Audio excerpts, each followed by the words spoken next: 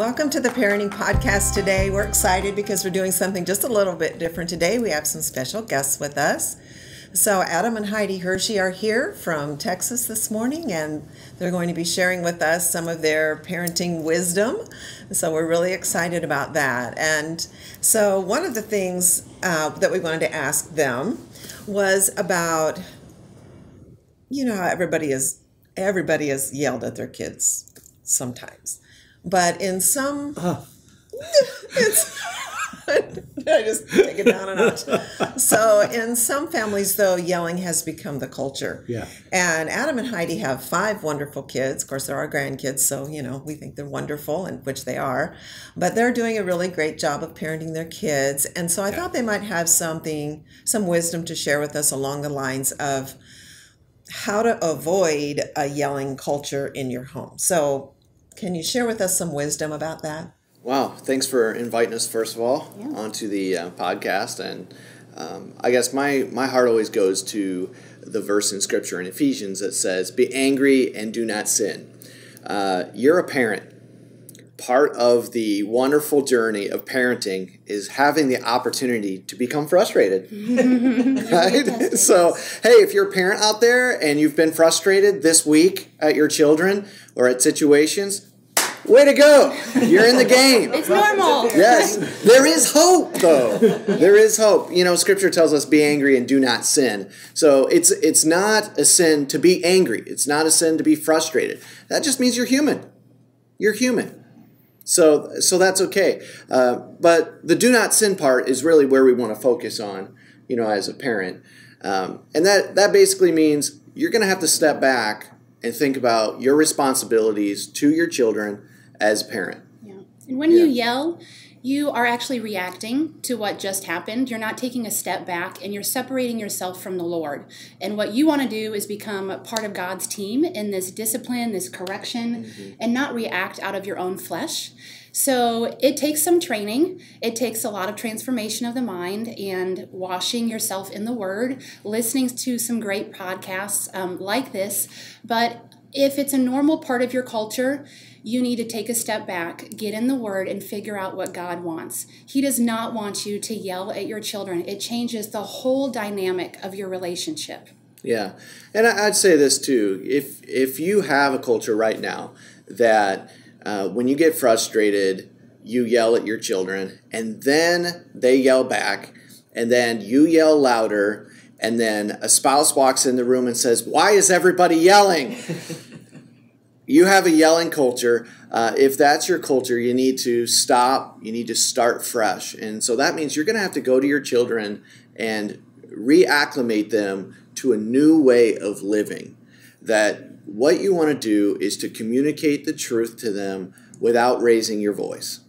I know this can be tough, but you want to do it. So you're going to have to go to your children. You're going to have to apologize to your children, which is humbling as a parent. It is very because humbling. what they could have been doing is completely wrong. But the way that you treated them by raising your voice and yelling at them is also wrong. In fact, as a parent, you're the one who's supposed to be more responsible in a situation, not making way for them to be irresponsible and yelling at you. If they're yelling at you and you're yelling at them, you created that culture. Yay!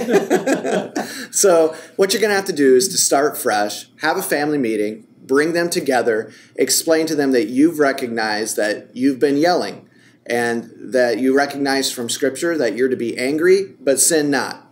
Okay?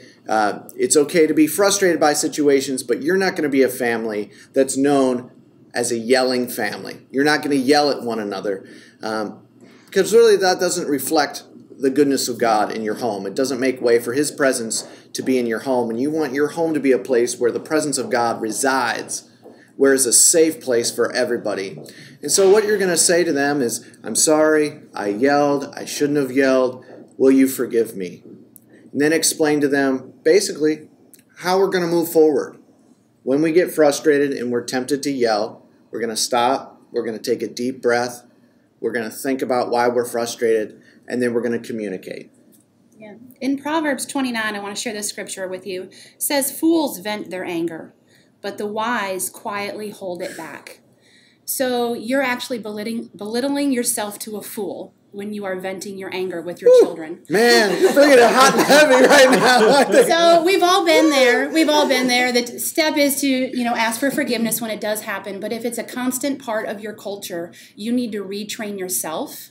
You need to retrain, work with your spouse if you have one in the home, and retrain yourselves together and use yourselves as a teammate. If I start to yell, he can be in there, Heidi, we need to take a step back. Just stop, and we're going to calm things down. Call a timeout. Call a timeout and work together to communicate with your children where things need to go from there.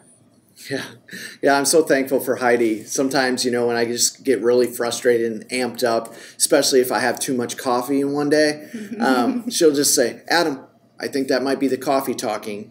Or Adam, you might need to take a deep breath. And I've learned when Heidi says you might need to take a deep breath, I've already passed that spot where I should have taken a deep breath. So I'd encourage you, if you recognize yelling in your home or you have a tendency to yell, first take a deep breath and recognize your responsibility in creating a culture within your children.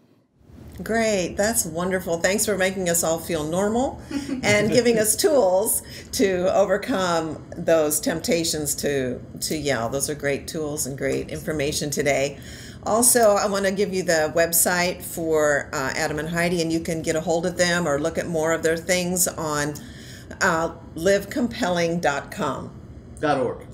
.org, I'm sorry. Yeah. livecompelling.org. So you can look up and they'll have some great resources there for you as well.